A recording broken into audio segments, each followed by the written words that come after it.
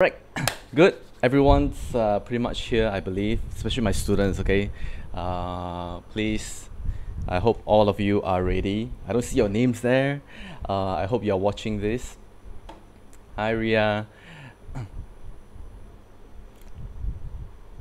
All right, without further ado, let's jump right into it. Education crash course. We have done 2 crash courses already. The Science and Tech crash course 2 weeks ago. The response was really good. And then after that, we did another crash course on the environment. We had more people and a little too much for Zoom to handle. That's why we had to move to YouTube Live right now. I gotta say this again. Hi, Rebecca, Clarence. Yeah, I gotta say this again, guys. I don't have any prior experience in using YouTube Live. First time I'm using this. I don't know who's gonna be watching. There's some dude in, I don't know, Germany, Africa, perhaps.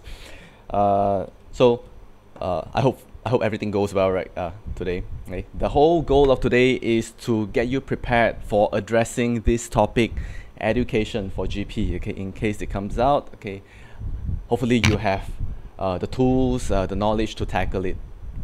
Okay. Okay. If you would like to ask me anything, okay, you can put it in the chat group. In that chat over there, but the chat itself sometimes it gets buried. You know, when we ask the questions, sometimes perhaps your thing disappears, your questions disappear. So if you want to ask questions, especially pertaining to GP, right? Could you use this link, please? You scan this, I will be able to see your questions in a separate platform, a Q&A platform. Okay, so why don't yeah, some of you, if you have any questions, post one right there. Okay, I'm gonna leave this here for a minute.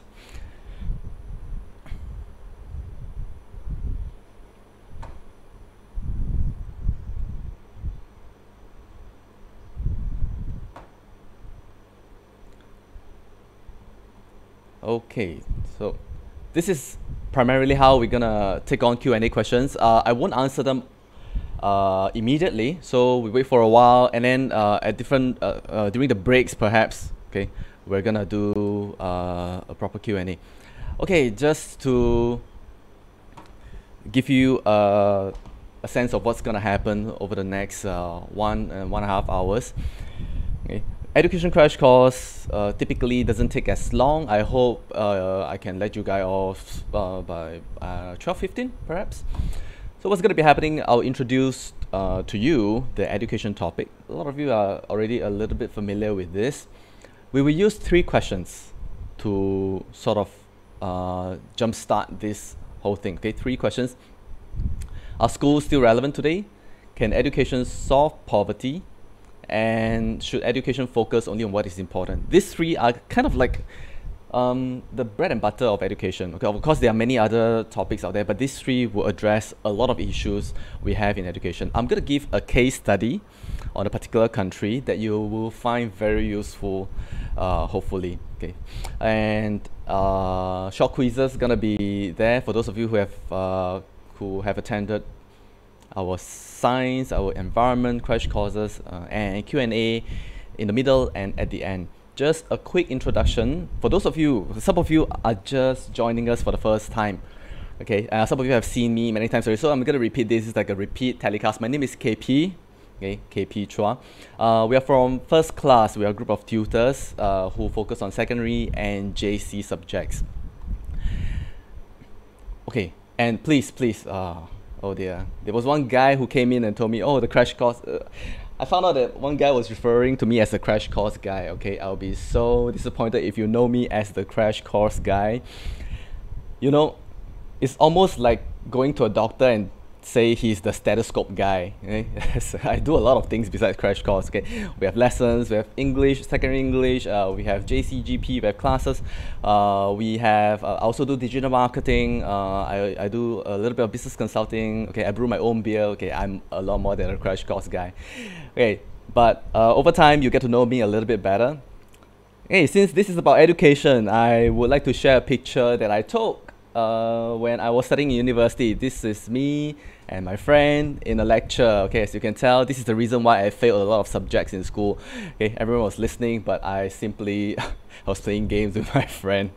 Okay, so university life, a lot of you are gonna be very anticipating. You probably anticipate university life is very fun. 4 years of fun. I still reminisce about it once in a while. It's really, really awesome. Okay, compared to JC life and even like post-university or working life, I would say university life is like the best experience you're gonna have. Okay, you guys should really look forward to it, honestly. Hey, how do you participate in our crash course? Do participate in the chat. You have things you wanna ask, you have things you wanna say. When I ask the questions, okay, post it in the chat. Sorry, we don't have a moderator today because this is YouTube live. Okay, I moderate myself. Okay, please try to keep it free from like expletives. Okay, some of you, I don't know how many of you are from Singapore. I believe some of you are not in Singapore. Okay, just stumble upon this channel. Okay, so yep, this is for education purpose, so do keep it decent. Okay, we have students here, we have tutors, we have teachers. Okay, watching us today, because we are covering education today, guys. The things I say may offend some, okay, especially those who are teachers. Okay, I'm not teaching in school myself. Okay, I'm a tuition teacher. Okay, if you have anything you might not agree with me, okay, let me first apologize, and we can have a discussion after that. Okay, I will share my contact with you guys. You can talk to me after this. Do bring your pen and paper. Content booklet will be shared at the end. We will send it out.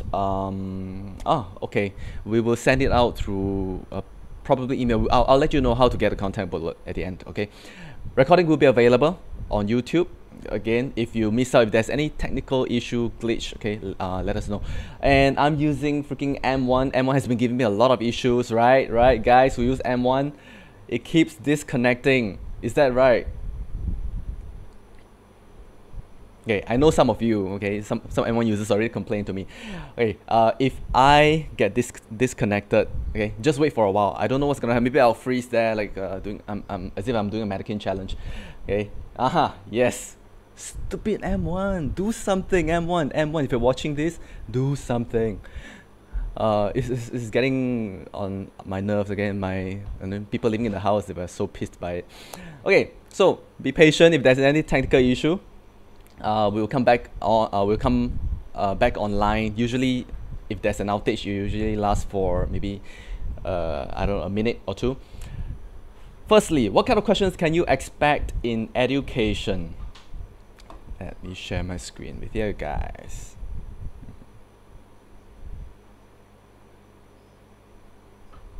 Hey, education, what sort of questions? Okay, pay attention here. Okay, those of you who are attempting education questions.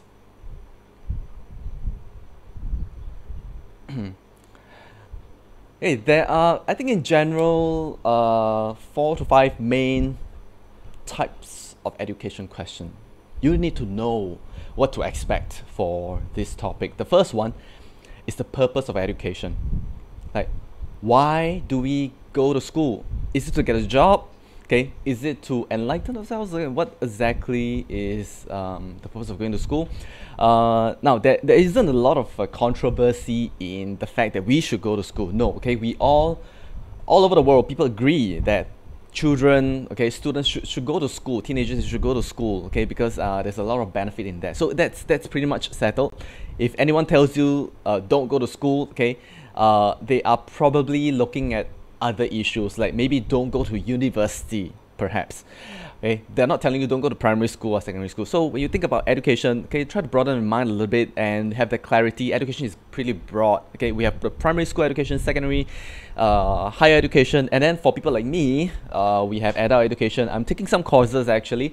I'm also a student. In fact, I think during before the last crash course, you saw like I had like very heavy eye bags because I just finished my assignment. I had to submit my assignment like the night before that. I'm like, oh crap. Okay. Okay, the second kind of questions will be some controversy, some of the drawbacks of education. Some people believe that education deepens inequality, perhaps. or even promotes this unhealthy conformity culture. So those are the kind of like the drawbacks of school. And we do agree that we should go to school, we should learn, but we cannot agree on what we have to learn.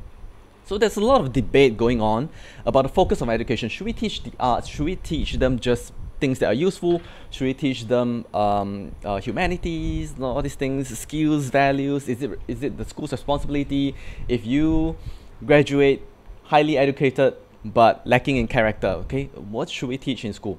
The what to teach part. And then there are questions about modern education using technology. We're going to cover on MOOC. I'll tell you a little bit more about that. And those are the sort of questions that you should be prepared for when you address education. Okay. What have we done in education so far? Okay, some efforts. In the past, we had the Millennium Development Goal, which lasted until 2015. It's a 15-year goal. Millennium Development Goal has been replaced, okay, by Sustainable Development Goals, which will last from 2015 to 2030. This was like a goal set by the UN. It is, if you ask me, is kind of like meaningless to the individual countries. But then we, when it comes to like multilateral agencies like UN, they have something to work towards. They know where to divert their resources to. One of the goals in SDG, Sustainable Development Goals, is to improve girls' education. Correction, is to improve education. By 2030, do take note of this, the goal is to have all girls and boys, okay, attend school completely free.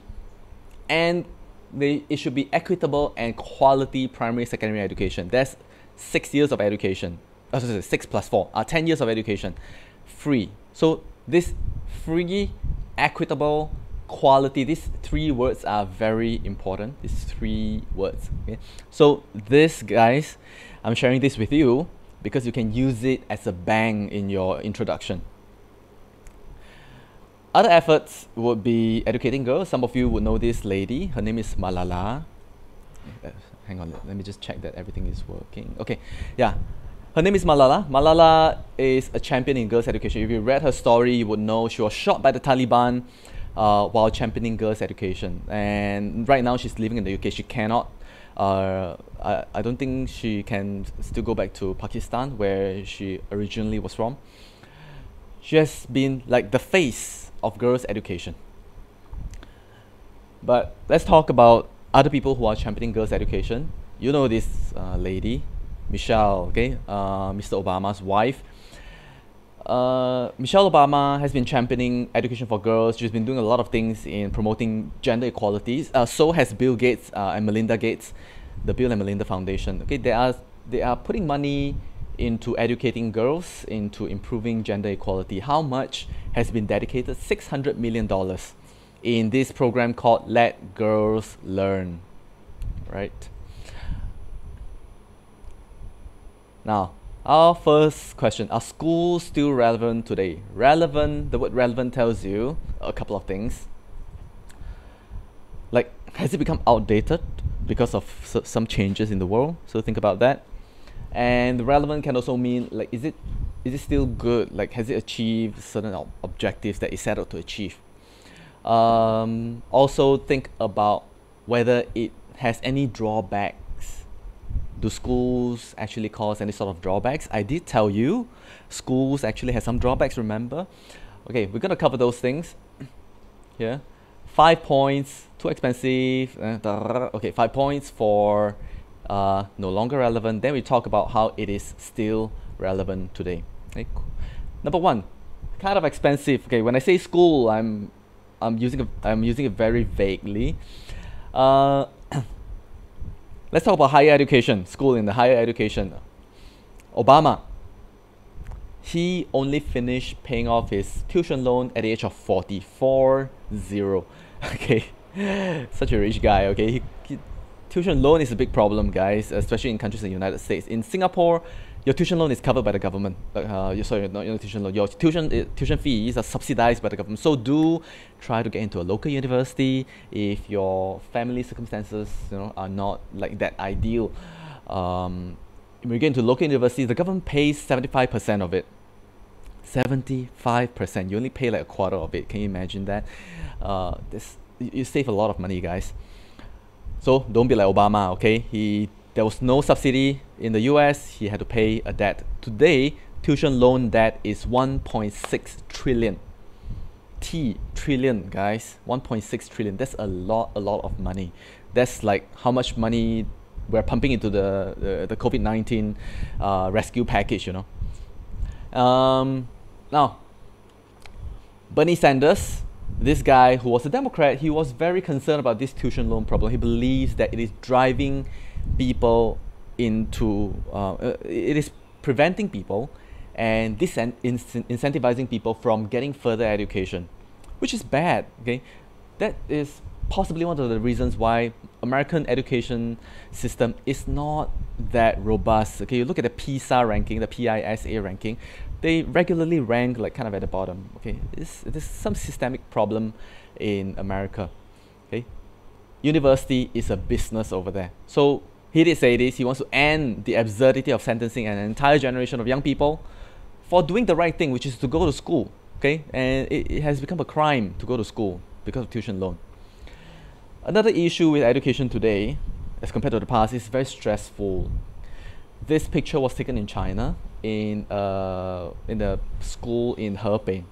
In China, some of you would know, because some of you are from China yourself, there is this system. It's like A-levels, but it's a lot more stressful than A-level. It's called a Gaokao. Gaokao, okay, it's so stressful and it's such a high-stake exam that students regularly feel so stressed that it drove up suicide rates. Every year you see these stories. These are not new stories. It's gotten so bad. Now, you don't need statistics for this. All you gotta know is schools have taken the drastic measures of putting up these suicide barriers. These are called suicide barriers. Prevent students from jumping, okay? Now, suicide is a sensitive topic, guys. If you ever feel like you are really suffering from anxiety from school, okay, do get help, okay? You can talk to someone, there's a lot of helplines out there, okay, or if you need to talk to me, okay, talk to me. Cool. Okay, next thing. Stress is a perennial problem in school nowadays. Even in America, okay, I would think America is not that stressful, but apparently it's not the case. 3/4 of students regularly feel stressed. 3/4 feel stressed by their schoolwork. 2/3 of high schooler, okay, they are worried about getting into college. Okay, so 2/3 are worried about. Okay, I believe all of you could feel this. Am I gonna go into university? Like, am I gonna do well? Where am I gonna go? Or that feeling is very real, not just in Singapore. I think even in the US. Some people argue that certain degrees are not useful. Think about this degree called liberal arts. For those of you who are not familiar with liberal arts, it is a degree where you take non-specific subjects. So if you go into engineering, like I took engineering in school, I learned engineering subjects for 4 years. I took engineering, but there was like a bit of mixture of electives, like maybe like I took French here, I took maybe business studies for one module, but 80% of my course was about engineering to prepare me for a role, for an engineering role in future. Okay, obviously I didn't become an engineer eventually, but there are some subjects, some majors, they cater to students who are looking for non-specific degree. So these are called liberal arts. You go in there, what do you study, guys? You study anthropology, geography, a bit of economics, mathematics, some life sciences, a little bit of a bit of everything. Okay, it's kind of like Rojak. Some people believe that liberal arts studies are not preparing students for the real world. I mean, if you really are interested in anthropology, geography, why don't you just go online and learn it? Okay, you can learn it or buy the textbook. Okay, it's not necessary to go to a university to spend 4 years learning like Wikipedia. that's what people are arguing. These degrees, they're out there just to make money. They are not economically relevant to the graduates. So there's a study that shows that liberal arts graduates, they earn significantly lower compared to STEM graduates. STEM are science, technology, engineering, and mathematics. STEM graduates are, I would say, okay, people who end up becoming like engineers and scientists. They earn more, at least for fresh graduates. But let me give you another side of the story. Okay, this is for those who want to elevate your arguments. This is only short term. STEM subjects tend to require students to catch up because there's a lot of updates. And when it comes to science, when it comes to say computer engineering, you got to keep updating yourself, and that puts a strain, some sort of stress on people who are working. So you got to keep working, keep studying. Whereas for liberal arts graduates, the degree itself, it doesn't get outdated that quickly. So the study says that liberal arts graduates gradually caught up with STEM graduates later in life. If you want to use this as a rebuttal, you can go ahead. Yeah. So the two sides of the same argument. Now, another thing, this is pertaining to Singapore. This company called YouGov found that over half of people in Singapore, they are doing things that are unrelated to what they studied. You're looking at one right now. All right. So what does this show you about university degree? Maybe it's not that relevant anymore because most of you are not going to use your degree anyway. You're just going to take the degree and shove it somewhere. So more than half are not doing things that are relevant.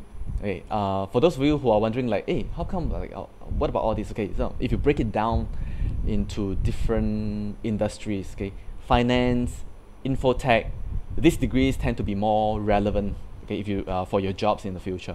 Okay, and then the other degrees are not too relevant. Okay, look at business administration, they end up not doing related stuff. And having said that, right, more than half still believe that their degrees were very useful. Yeah, they're very useful in some ways, not related but still useful. But remember this, 99% still feel that having a degree is important. Having a uni degree will help them, probably not in the job, probably getting into the first job, even an unrelated job. Okay, they might want to see some sort of degree. So note these numbers, more than half, 99%.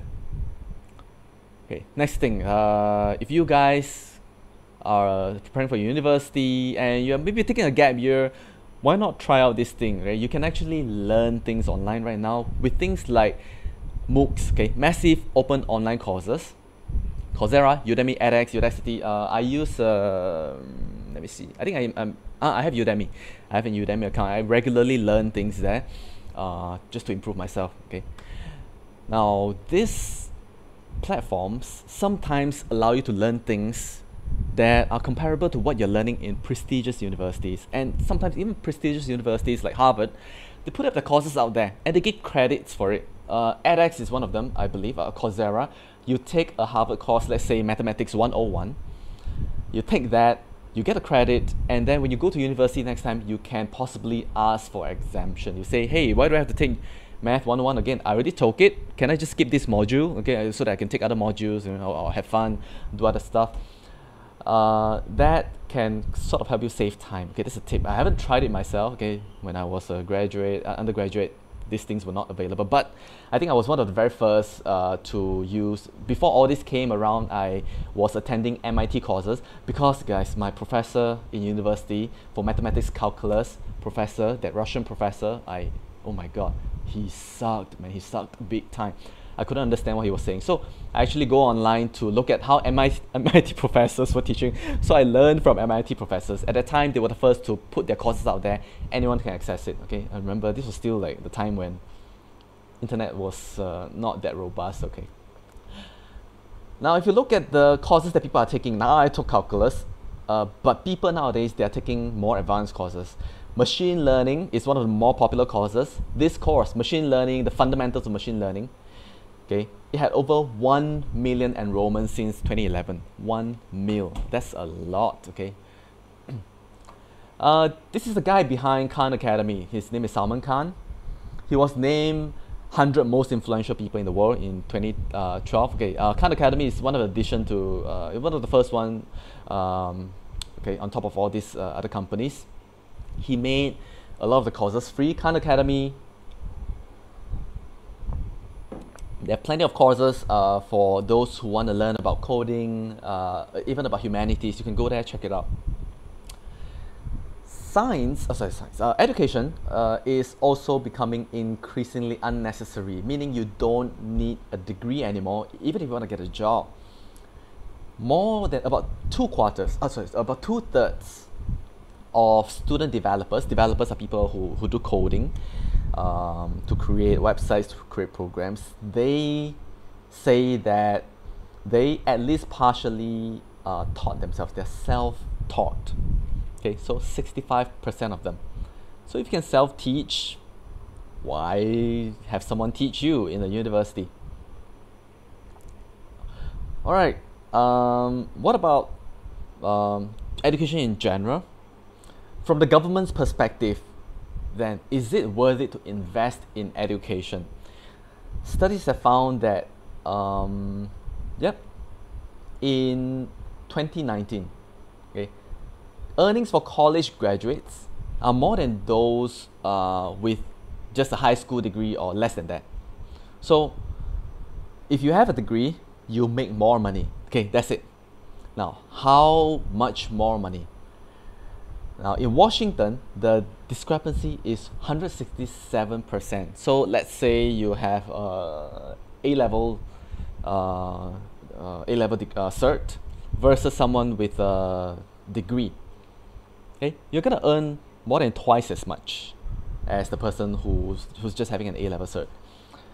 So over the course of your lifetime, it can amount up to $700,000 if you see like how much. So if you take a degree, even after discounting how much you spend on the degree, you're still making 700,000 more than a person without a degree. So that's what the studies show. There is some usefulness economically, but this is not spread evenly across the United States. Some states, they tend to see less discrepancy, like the state of I believe Minnesota. Is it? Oh, sorry, Dakota. I forgot where it is. But in places like New York, 100%, California, 133%, you make a lot more with a degree. Okay, please learn this term, social mobility. That refers to how fast you can climb up the social ladder. Society, I mean, controversially, if you put them into like different status, you have like the low-income families. You have the, okay, please don't call them low class. Okay, we call them middle class, but we don't use the word low class. Okay, low-income families, middle class, and higher-income families. They, okay, are always trying to climb up, right, people? And what are the solutions to climbing up is to use education. Why do you think your parents are spending so much effort, nagging you, telling you to go to school, telling you to study, all that? Because they want you to move up the social ranks. This is especially true if you are an immigrant family in the United States. In New York, there are a lot of Asian families. And what are some of the top schools in Bronx? Okay, Bronx High School of Science. This is a top school. A lot of the students in there, they are Asian immigrants. They study hard, they go to these schools because they believe that this is their ticket, okay, to get them like break out from their immigrant status. Okay, finally they can enter like professional working classes. They can move up the social ranks. Okay, this is kind of like a counter argument. Okay, 80% of Singaporeans live in HDB. Now, if your numbers are big enough over here, the people who are watching this, if I do a poll, 80% of you are living in HDB. But how many percent of the people actually get scholarship? Based on one study, okay, 60% okay, of students who got the PSC scholarship come from RI and HCI. Okay, some of you are from HCI and RI here, okay? Now, you probably can agree that these are what we call like the elite schools, and you probably have also noticed that the social economic status of your peers in RI and HCI are quite different from students who are from other JCs, right, that I'm not gonna name. You'll see that they are probably a bit richer. Now, this can be seen even for people who take PSC scholarships. Okay, if you look at the breakdown, 80% live in HDB, but half of the recipients of PSC live in HDB. So you see the disproportion. Okay, there should be 80% if we were equal, but apparently there is something at play here. Seems like the people who are in richer families, they tend to do better in getting scholarships. So it kind of deepens inequality, if you ask me. Okay, what's the good thing about getting a degree or master's degree? Here's the thing. Learn this theory. It's called a signaling theory. Signaling theory. Signaling theory. I'm going to repeat myself. Signaling theory. This theory won the economics Nobel Prize in 2001. Okay, quite some time ago. But this theory says this: you go to university not because the degree is useful.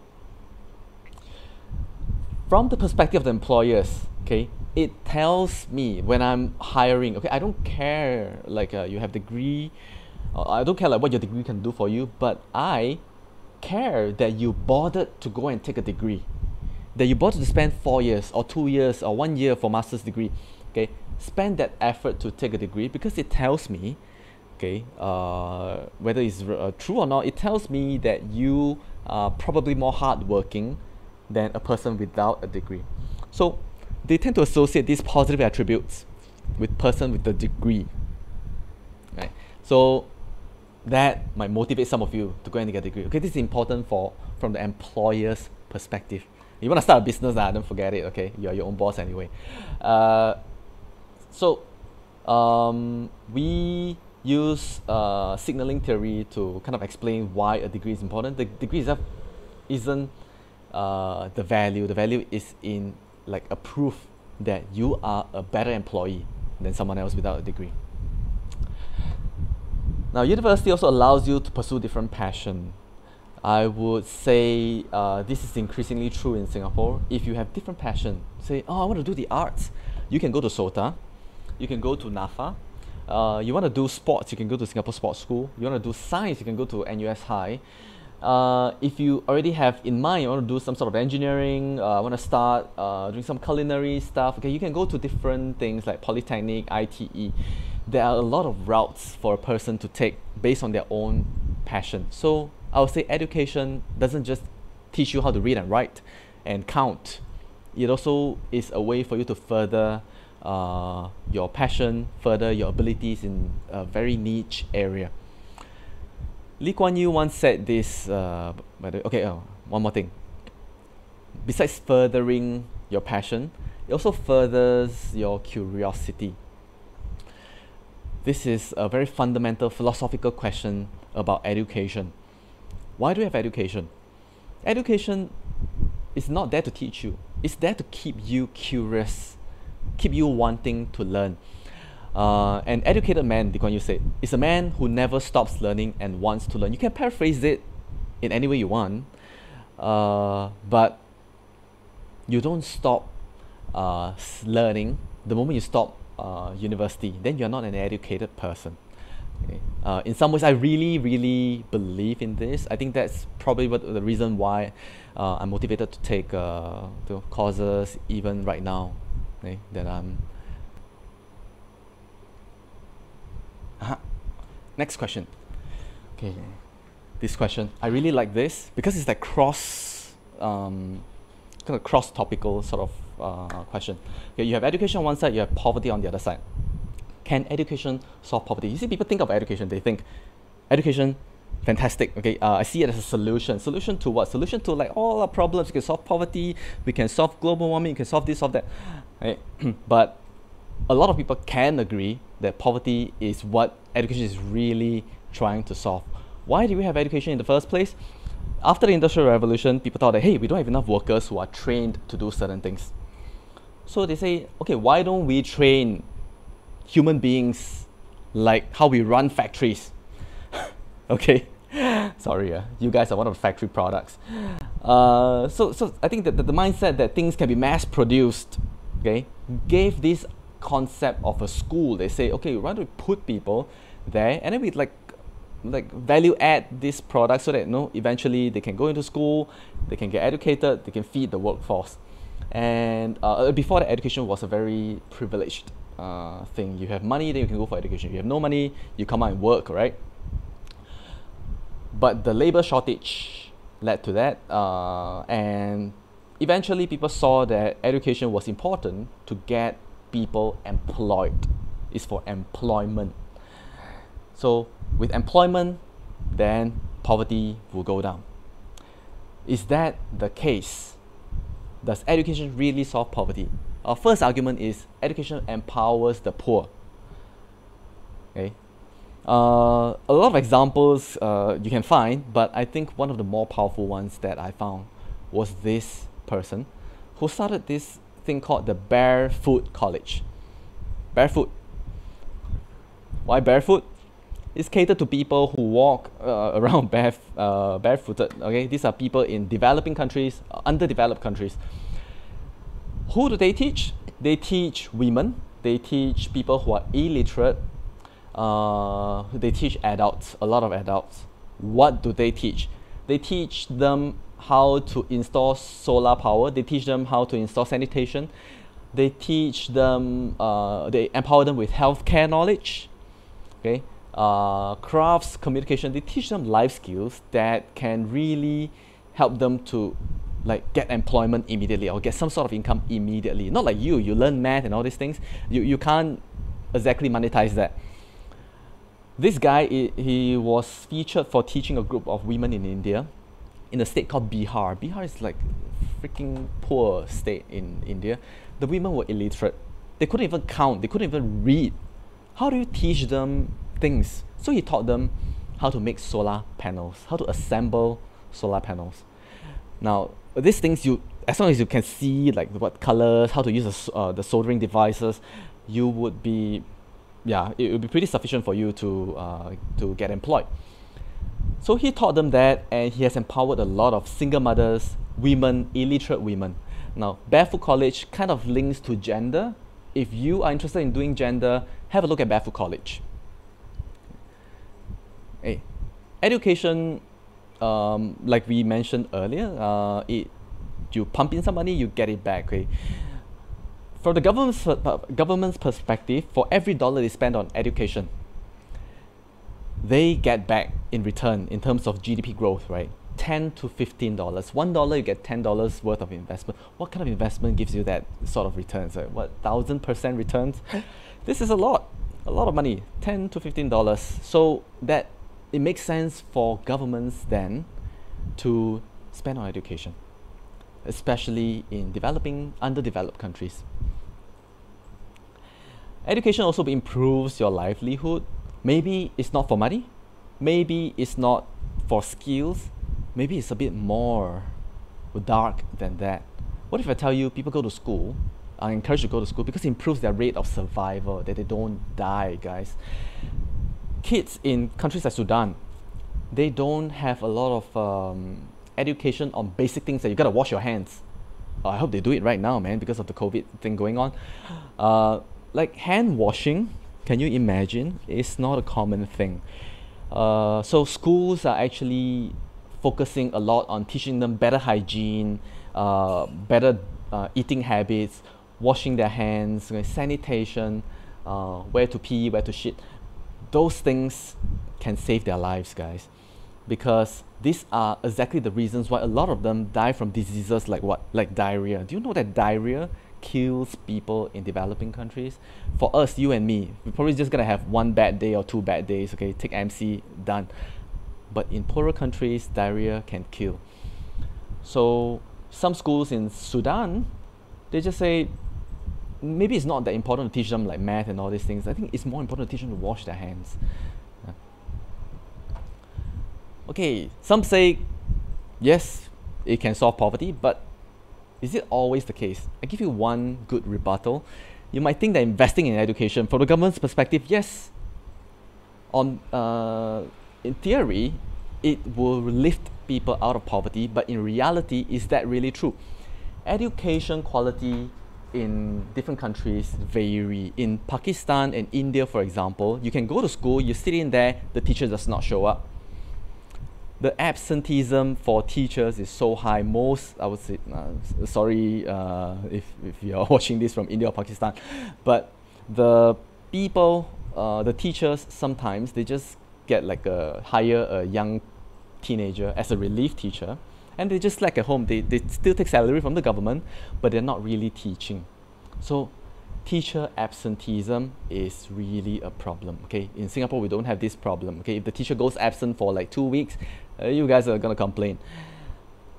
What is the effect on the children then?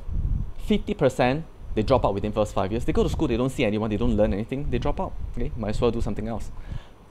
50%, half of them drop out in the first 5 years of entering a school. Now, again, education perpetuates inequality, so you notice it's a recurring theme. Let me share with you this particular idea of meritocracy. This is bring back to our developed countries like Singapore. This is done in Singapore. You see, meritocracy is about how well you do, how hard you work.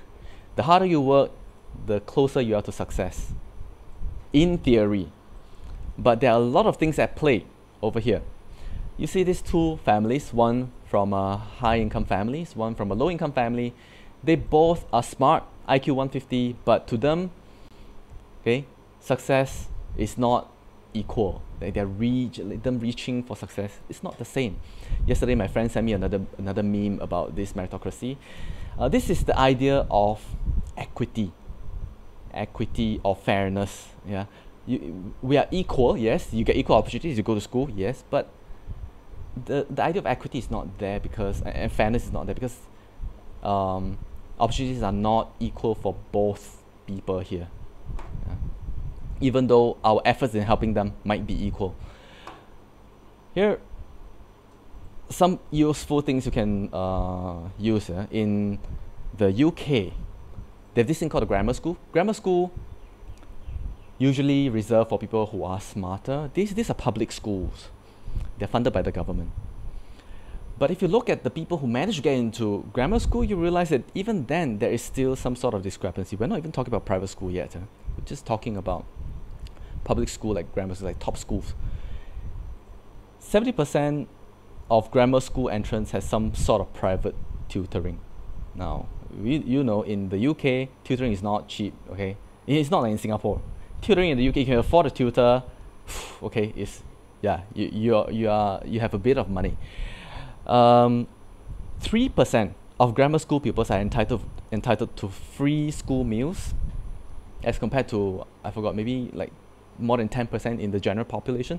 So you can see there's like it's disproportionate. Okay, learn this word, disproportionate. There are disproportionately high numbers of high-income families in grammar school. Again, there are disproportionately high numbers of people in power who are from private schools in the UK, according to a study called Elitist Britain 2019 in the UK.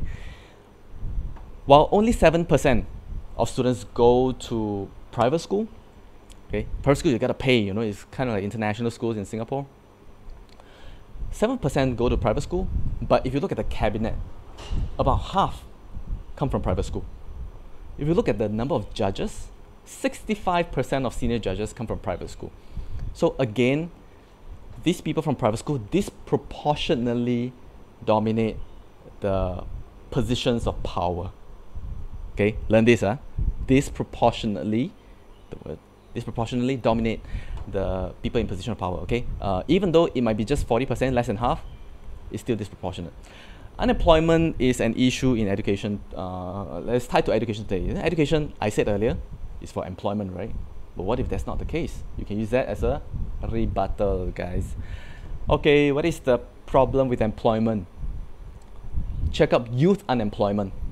Youth unemployment refers to people who are unemployed while young, okay? People who are actively looking for jobs between age 15 to 24, actively looking for jobs but no job. Okay, you are not unemployed, okay, because you have better things to do. You're not actively job hunting. There are 75 million young people who are unemployed or underemployed, okay, mainly because there's a job shortages in countries like Europe. Okay, it's bad. Okay, this job shortage. If I have time, yeah, maybe we can show you guys later. And skill mismatch. Okay, you graduate with a, I don't know what degree, but the job market requires a certain other skills. Okay, you can't get a job even though there's a short. They can't get a employee. You can't get a job. Lose situation. What sort of unemployment is that? Structural unemployment. Is that right? Yeah, this is it. Okay, the last question is it's a very quick one. Is should education focus only on what is useful? Oh, okay. You guys don't mind staying back for a little bit, right? Now, oh wait, I have a case study for you first. You guys know the country that is very famous for the education system besides Singapore. Okay. A lot of you would think of this country called what? Let me see if you guys know. I can't see. Hey, how do I see you guys? Okay. Yes. Okay, which country comes to your mind? Very interesting and robust education system in Europe. Which country is that? You guys can put it in the chat.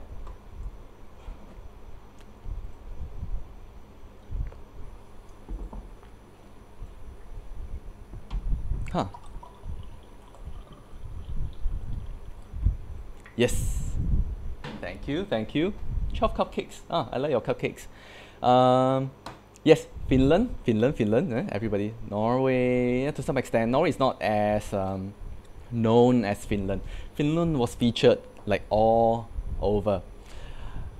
Okay, Finland, good to know. Today, for the purpose of this crash course, I will not cover Finland for this reason, guys. Okay, because things have changed. Oh, Switzerland. Fantastic. Okay. I think you guys kind of get the idea, okay? It's those few countries. I would like to bring your attention to something that is, okay, very updated. Based on 2018 PISA ranking, we have a rising star, guys, like Billie Eilish. Who's the Billie Eilish of education nowadays? Look at this country, Estonia. Okay, okay, I gotta admit that I only learned about Estonia, a country, maybe 6 years ago. I never heard of this country before. Estonia, oh, I don't know whether this GIF is working for you. Okay. Anyway, look at Estonia, where it is right now. Top 10 across mathematics, science, and reading. The education system is winning, guys. Okay, besides Singapore. Okay, they are the first European country that you see down the list. Okay, if you go down the list, you see Asia. Hey, Estonia, where the heck is it? It's in Europe, Eastern Europe. So for science as well, 5th, reading 5th. You're thinking, why? And what the heck is Estonia? I have tried very hard to find out information about Estonia for you guys. Okay, and here's, oh, great, 5. This is a chart that shows the difference between Singapore and Estonia. Okay, it's pointless for me to list out everything about Estonia for you. I just want you to see like how we're different. We are both very top 10, very robust education system, but we do things very differently. Okay, let's think about the government policies, right? In Singapore, we are a very top-down system where the ministry will tell you, okay, these are the things you teach, this is how you teach it. Then you come back for training, I'll train you how to teach it, and try as much as possible to teach the way I teach you to teach. Right, teachers, yeah, any teachers here? Correct or not? Right? The centralized nature of Singapore juxtaposes with the very decentralized nature of Estonia. In Estonia, the government says, okay, these are the goals generally, but I'll leave it to you schools to decide how you want to teach it. Every municipality can decide what to teach, and then every school can then decide what to teach, and every teacher again can decide what to teach. There's different, so every teacher teaches it very differently from another teacher within the same school even. There's a very decentralized nature of teaching. The result is a lot of creativity, a lot of a lot of sharing between teachers, because they found that certain things are working for their students, and a very catered solution for the students. Cool? Centralized, decentralized. The next thing, streaming. In Singapore, we have streaming. We still have it, but it's gonna end soon. I'm gonna share a little bit later. Streaming, you have your Express, NA, NT. In Estonia, mixed ability. I don't care how well you do, I'm gonna put you all in the same class. And teachers are forced to teach a mixed ability class. Okay, they're forced to confront with that, trying to lift the weaker students as much as possible, so that they too can benefit from her or his classes, right? Mixed abilities class in Estonia. Singapore somewhat free. You guys would think it's free, but you still have some miscellaneous fees. I think a couple of $100, I think. Uniforms, you gotta pay for it. Your ugly uniforms, depending on where you come from. School materials, again, you gotta pay for it. School notes. Your lunch in canteen, that one you have to pay for, right? In Estonia, is really, really free. Completely free. Even school lunches are provided. Uniforms are free. Completely free. So I don't think cost is an issue when it comes to education here, but yeah, that's the difference though. Higher education, here I told you, tuition grant subsidizes 75% of your uni degree. First uni degree, you want to take 5 degrees, sorry, the next 4 you gotta pay yourself. But in Estonia, completely free if you are taking a course in the Estonian language. Okay, so if you're thinking, hey, I want to go there and study, sorry, you gotta learn the Estonian language before you go there and study for free. Okay, so completely free. Digital skills in 2020, starting this year, our school children after PSLE are going to take some enrichment course on coding. 10 hours of enrichment program. This is new. You can see the government is already trying to push this in 2020. Oh, but let me tell you something. Students in Estonia, it started in 2012, 8 years ago. They already started learning coding from grade 1 to grade 4. Estonia right now has one of the most digitally literate workforce in the world. And they have very fast internet. The people, it's the E-nation. E-nation, so E that people made a joke out of his name. They call it Estonia. They are the smart nation, guys. This started many years ago in the 1990s, where the president said, created this program called the Tiger Lead program to digitize everything, to speed up, to accelerate e-platforms. They started teaching school kids from the age of 7 to 19 how to code. Okay? Your age, you probably will be learning how to code. Okay, so that's Estonia for you. Case study for you to use on top of your usual Finland, your usual other countries, because yeah, like I told you, they are the new Billie Eilish. Next question, should education focus on what is useful? Only what is useful. Now let's talk about what is useful first. A lot of people would agree that math to some extent is useful, your sciences are useful, your language are useful, right? That's why your PISA is about math, science and reading. See that? Okay, but is that the only thing that you go to school for? Okay, this one I'll get a little more philosophical, okay? The nature of the question is just like that. Now, there's this theory of educational perennialism. It says that one should teach the things that will last forever and for people everywhere. And it should be teaching you guys principles, not facts, because facts get outdated and facts don't apply. It may apply in some countries, may not apply in some other countries. So maybe the things we teach should be more, hi there, Jason, first class economics. It should be more long-lasting. So this idea of educational perennialism, you can use this educational perennialists, okay, as maybe your opponent, perhaps. Okay, what are some of the things that you could learn in education? Values. Okay, this one I don't have to say much. You guys have character and citizenship education, CCE. In 2014, I believe it has changed in some schools, right? And the focus on values is starting to gain traction. Okay? In the past, people didn't care as much. Next thing, skills. You gotta learn skills, right? What sort of skills? I'm not talking about like cooking skills, your counting skills. Oh, cannot see yellow platform. What's that? Cannot see yellow platform. Okay. Okay. Jovan, any issue with the slides? Okay, I hope there's no issue. Anyway, in Singapore we have this 21st century competencies framework.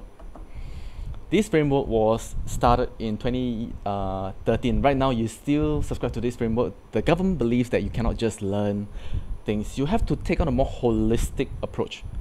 So other things that you gotta learn, they try to imbue into the curriculum are things like self-awareness, self-management, things that will be useful when you come out to the workforce next time, communication skills, collaborative skills, critical thinking, what we try to teach you in GP, literacy, civic mindedness, responsibility, all these things that are just not taught in like individual subjects alone. So this 21st century competencies framework, please learn it. Okay, it's very important for our holistic education. Next, we often argue, science, arts, should we focus a little bit more on the arts? Because we kind of feel that we focus a lot on the sciences, but we have neglected the arts. Lee Kuan Yew, again, he said this. He said, poetry is a luxury we cannot afford. That was back in the 1960s. He said that at a time when Singapore was still a poor, developing country. Okay? And there was a lot of focus then on subjects that actually help us move the country forward, like sciences. So he was right, to some extent. But is he still right? I'll leave that to you to think about. Can we still not afford poetry? Hey, think about people like George Orwell, who wrote 1984, who wrote Animal Farm. He wrote this, okay, this book called 1984. He said, without wisdom, morality, things that arts can teach us, science and technology will lead us to destruction. You educate a whole generation of only scientifically literate people. Okay, he argues that we are gonna see some unintended consequences. Now, you could also look at science and arts as complementary subjects. Art can complement science. This dude, Leonardo da Vinci, he was a scientist. Okay, yet at the same time, you guys know about his draw paintings on Mona Lisa and all that. He was also an artist. It was his artistic prowess that enabled him to pursue his scientific studies. So he was very good at drawing prototype, drawing human organs. He took out human organs, he studied, okay, this is how the heart looks like, he drew it out. That was how he used both part of his brain, right? Okay. For that synergy between science and art. Lastly, can science complement art then? Art helps science, yes, but can science help the art? Think about this, the studies of history. Now, history looks at theories about what's possible, what happened, what caused the fall of the Roman Empire, for example. If you look at what caused the fall of the Roman Empire, you'll find like 100 theories out there. But which is the cause? Some causes are even contradictory. We can now use mathematical models to study this. We can create the models, and then we can test out these models. So I create like 100 models, and I test. Okay, over time, did this same model work? Which model, which theory, okay, was most likely to work? That is using mathematics and using like data science to explain, to calculate history. We have gone to that extent using science to study art. That study this branch of study is called Clio Dynamics. Clio, not your Clio magazine, okay? Clio is your, it means history. History dynamics, Clio dynamics. Right? Okay, that